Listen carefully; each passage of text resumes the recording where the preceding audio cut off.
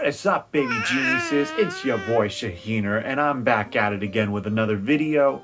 I'm just going to show you guys how I organize my bulk in my card collection, my TCG collection.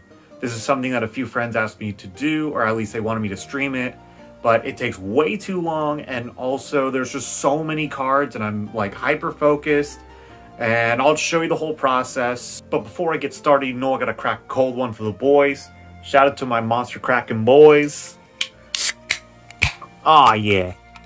Okay, so one of the big reasons why I don't stream my card organizing stuff is because when I have it all set up, I set it up on my bed.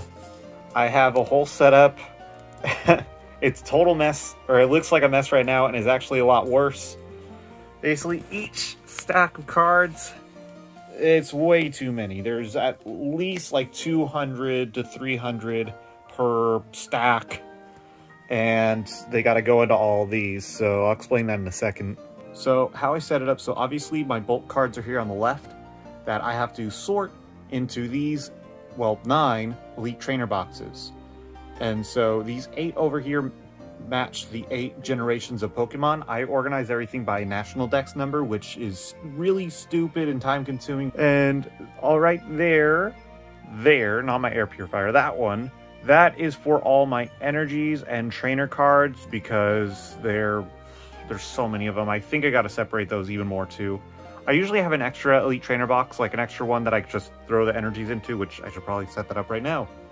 Okay, so what I do from here is that I'll just grab a stack, not something that I can't hold in my hands, just like a sizable stack like this, and I will literally just go and sort them. Like, I mean, right now I'm not all too worried about how they're organized. I'm just sorting through them, just putting them into whatever generation box there is. So as you can tell, there's already cards in here, so I was working on this a little while ago, but I never finished it because there are way more cards that I was going to be opening. And yeah, I'm not really caring about the rhyme or reason or organizing them or the condition. I'm not really paying attention too much. I just want to have these sorted, and then I'll deal with everything else later on. But yeah, this is pretty much how I organize my cards. Generally, I'll be a little more leaned in, but I don't want to ruin the shot right over here. So yeah, let's film a little time lapse of me doing that.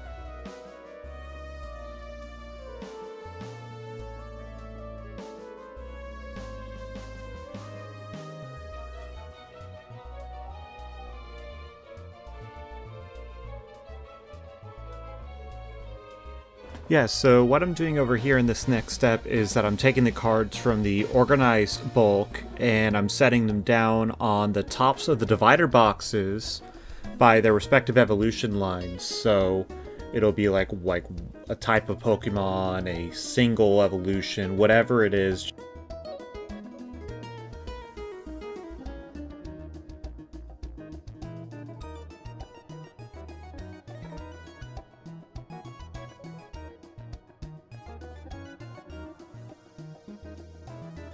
And so what I'm doing over here is that since I had some cards previously organized, I am merging them with previously organized cards. So right now I'm working on the Generation 5 cards, and since there's so many different evolution lines in that generation, I start working the first half, and then after I get all those cleared up and put away, then I'd start on the second half after that.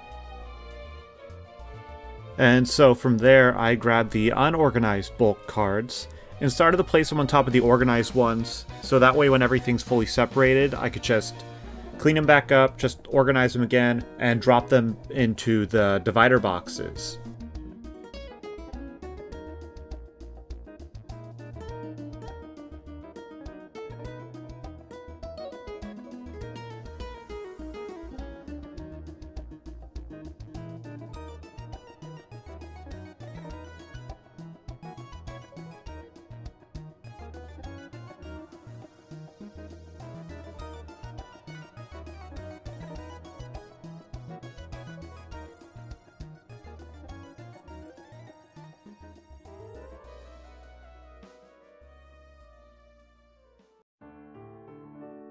So now since the cards are put with their respective evolution lines, I just sort them, organize them, and put them back into the divider boxes.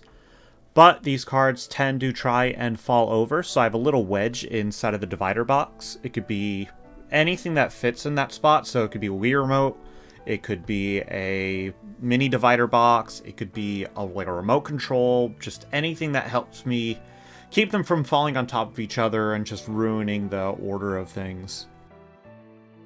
So right here, I'm just giving you a closer look of how I separate them, although you can only see it for a second because the time lapse is really quick. I thought I was giving myself enough time when I was actually filming it, but the time lapse definitely made it go a lot faster. So a lot of times when I am putting the cards away and organizing, I usually have music or a video or a podcast going on in the background that I could pay attention to while I'm working on these mundane tasks. So filming wasn't really the priority. I realized a lot of the stuff was out of focus or out of shot, and honestly, that wasn't really the biggest concern for me. So that is a condensed version of how I organize my bulk collection. So it definitely goes on for a while to organize the cards. Sometimes it takes a whole day, 2 days. I'm still in the middle of working on it right now. But yeah, thanks for watching.